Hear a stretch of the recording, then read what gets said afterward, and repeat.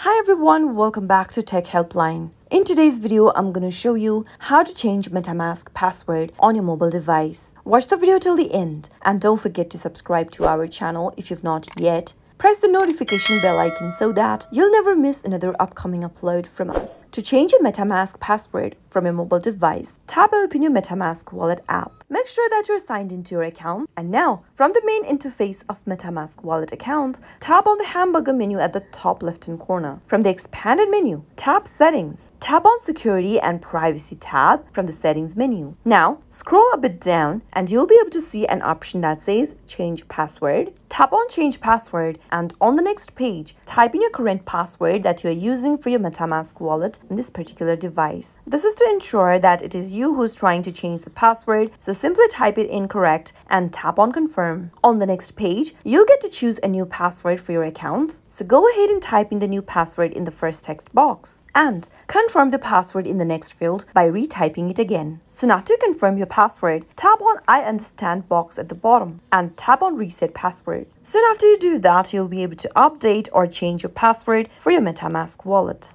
That is how it can be done. I hope you found the video to be helpful. If it was, go ahead and give us a thumbs up. I'll soon be back with more videos like this. Thank you for watching.